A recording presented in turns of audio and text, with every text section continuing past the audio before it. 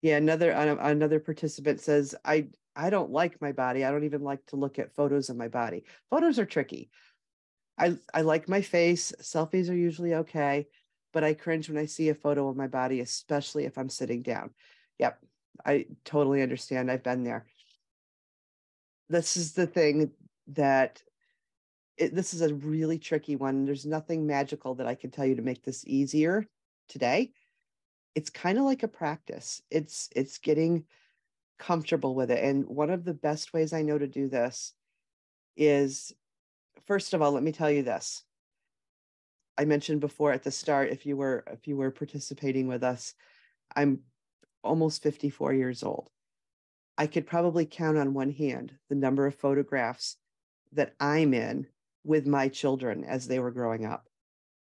And that just breaks my heart today because I was terrified of the camera. I would hide behind it and take the pictures, but do not put me in front of it.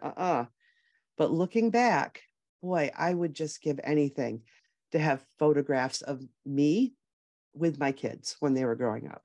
So I don't want anybody to ever regret or feel that regret that I have for that.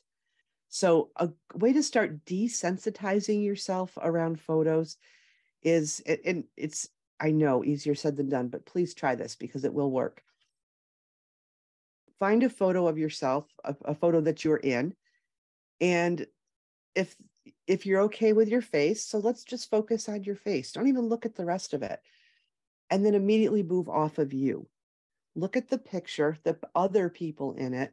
Where were you? What were you doing? What is special about it? Why was that memory important to capture in a picture? And it's a way just to retrain your brain to think of that before it goes immediately to what you look like in the picture.